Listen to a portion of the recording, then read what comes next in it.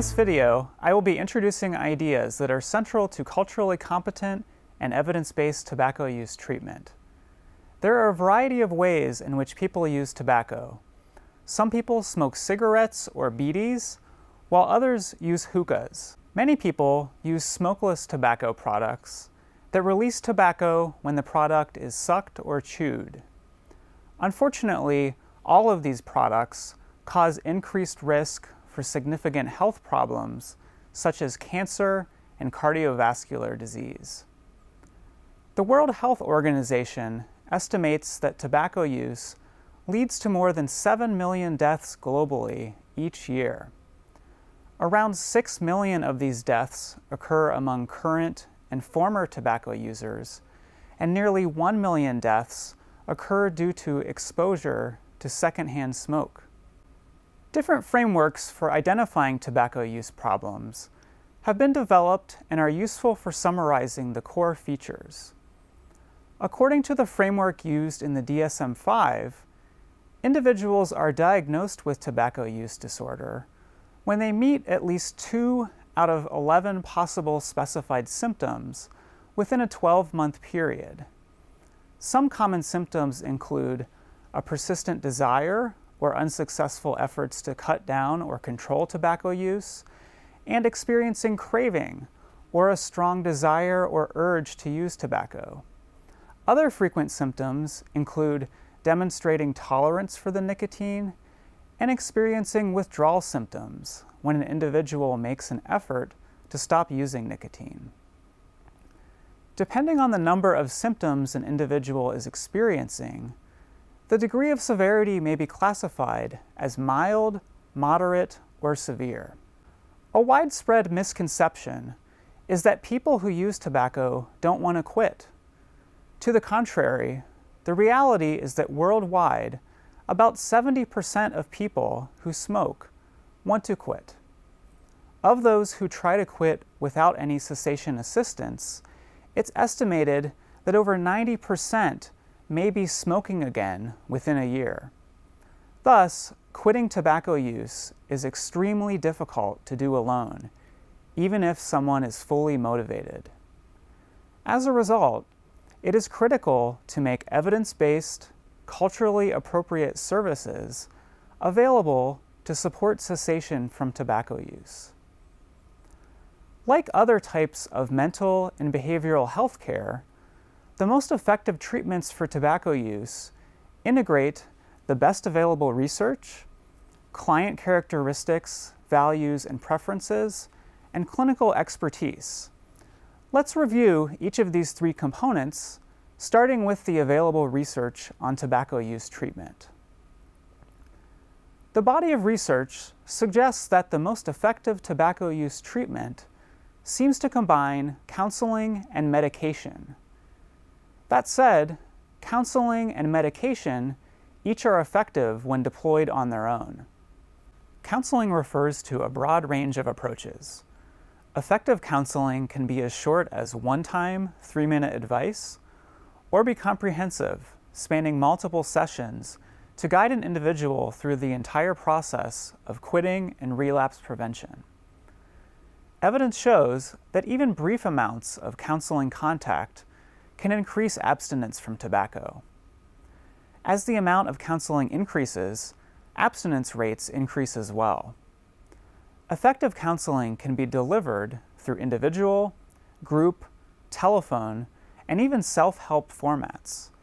The most common research-supported styles of counseling include motivational interviewing and cognitive behavioral therapy. While most of the research on counseling has been conducted among Western samples, the benefits of brief advice and longer counseling have also been demonstrated in numerous studies in India. Effective medication approaches include nicotine replacement therapy, bupropion, and varenicline. Nicotine replacement therapy, or NRT, includes products that supply nicotine to an individual without the accompanying hazards that are also present in smoked or smokeless tobacco products. For instance, the nicotine patch delivers nicotine at a relatively constant rate to replace nicotine, which is the addictive substance present in tobacco.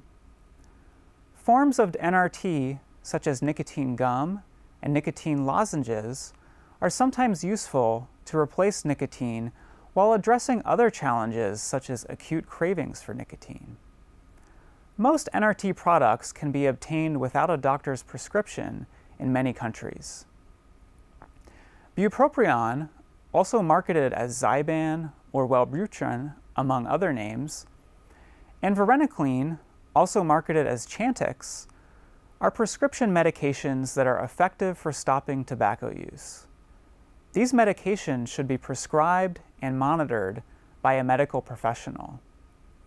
Across all of the medications that are mentioned, there are different profiles of advantages, disadvantages, and side effects that should be considered on a case-to-case basis, paying special attention to cost and the individual's characteristics and preferences. Next, let's turn to client characteristics, values, and preferences. When evaluating clients' tobacco use, clinicians should ask questions to assess clients' values and preferences related to tobacco use in particular. For instance, it is important to understand clients' beliefs about why they engage in tobacco use, their perceived costs and benefits to use, their perceived barriers to quitting, the perceived impact of tobacco use on them and their family, and perceptions of others in their community regarding each of these facets. More work is needed to understand the effects of culturally adapted tobacco cessation outside of the United States. However, several components of existing adaptations to tobacco cessation stand out. To maximize effectiveness, clinicians can infuse culturally informed assessment throughout an entire intervention, incorporate the sociocultural values of an individual's community, and involve supportive members of clients' community whenever possible. An important note about tobacco treatment is that it does not seem to harm the success of other substance use treatments. In fact, evidence from largely Western, racially diverse samples suggests the opposite in many cases. Stopping tobacco use may increase sustained abstinence from other substances. Many providers and clients may hesitate to introduce tobacco treatment because they are worried about disrupting other ongoing treatment.